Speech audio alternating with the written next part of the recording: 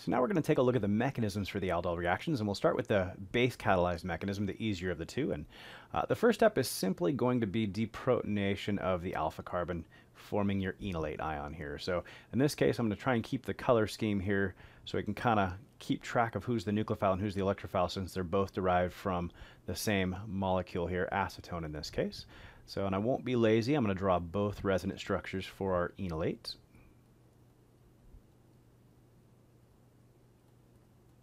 Cool. He's going to be our nucleophile. So, and in this next step here, we are going to have him reacting with another molecule of the original ketone.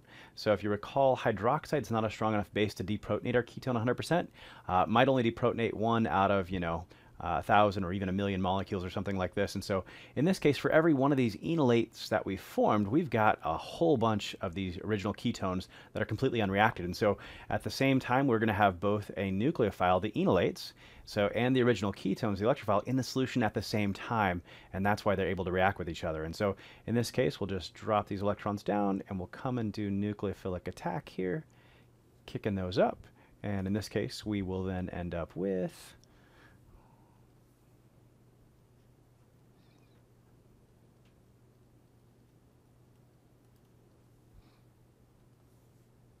there's our new bond we just formed, and we formed it with the alpha carbon right here. So from here, we're just simply going to go through and do a protonation. If you notice, in this step, we also formed a water molecule. So in that first step, when hydroxide came and deprotonated the alpha carbon, and now we're going to use that water molecule simply to protonate here.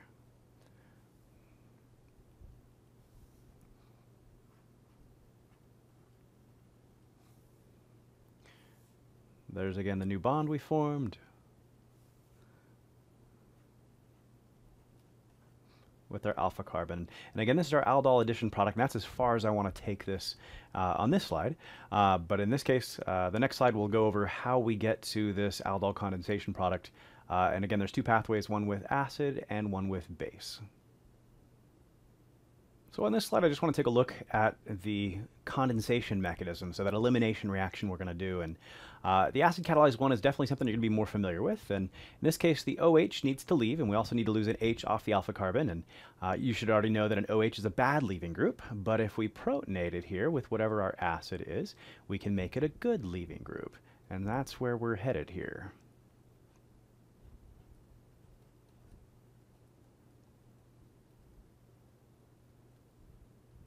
And as has been the pattern, the moment you make something a good leaving group, in all likelihood, it is leaving in the next step, and that is definitely what's happening here.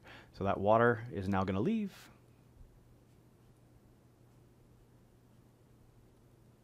Leaving us with a carbocation. So and from here, we just need to deprotonate one of these, and we're going to do that with the water molecule we just formed. So technically, we could also use the conjugate base of whatever our acid is here as well. Cool, and that's the second step of our elimination. So if you look, this is very reminiscent of E1 elimination. So leaving group leaves, forming a carbocation, and then you deprotonate. Now in this case, we formed an alkene. In this case, there's no such thing as E or Z for this thing, but if it mattered, whichever was less sterically hindered would be the major, but in this case, it's equivalent either way. But that's the acid-catalyzed mechanism, 3 steps here. The base-catalyzed, though, is going to look a little less familiar, and with the base-catalyzed mechanism, so you don't actually get to form a good leaving group. You're actually going to have this OH function as a leaving group, which would be kind of strange and very unique. So, but the first step is you just deprotonate the alpha carbon, forming an enolate.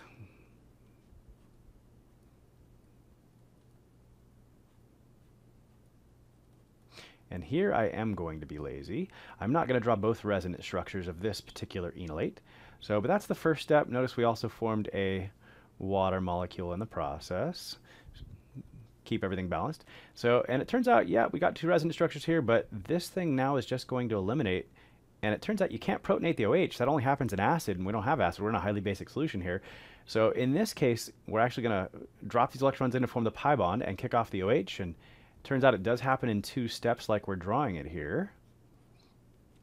And this is one of those weird things where the OH is actually going to function as a leaving group. It's not a great leaving group at all here, but it's going to happen. And the big thing that's governing this, or at least allowing it to happen, is the fact that we're forming a conjugated product here.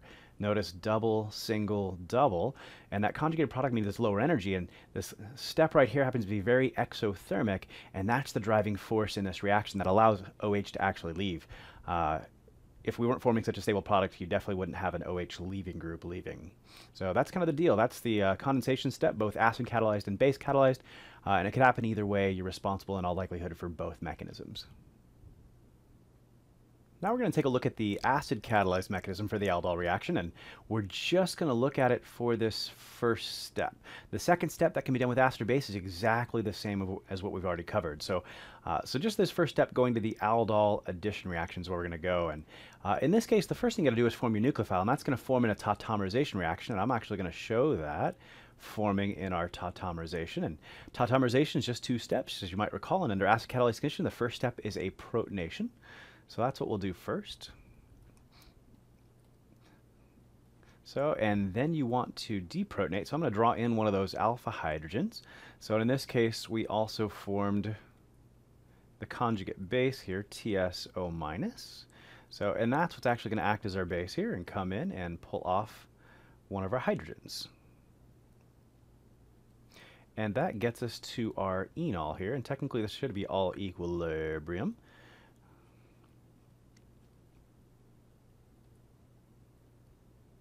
Cool, and now we've got our nucleophile. But this can be a little bit strange, as we're going to have to show where our electrophile comes from, because it's not the original ketone. We actually need to show it forming as well. So one of the ways we often show this is kind of have two arrows converging here. So we're going to have another one of our ketones getting protonated here. So, and that enters in right here. Cool, and it's the enol that actually attacks this protonated ketone, which again is a much better electrophile. And I mentioned this earlier, but the enol is not a good enough nucleophile to react with a ketone by itself, but protonate that ketone, make it much more reactive as an electrophile, and now the enol can come in and react.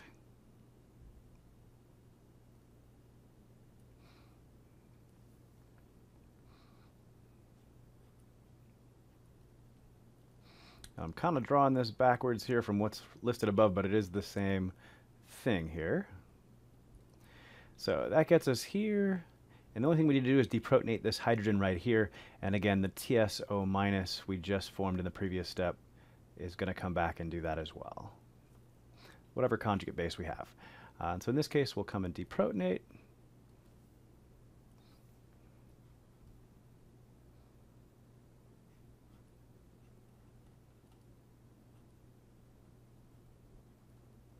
Cool, and there's our aldol addition product under the acid-catalyzed mechanism.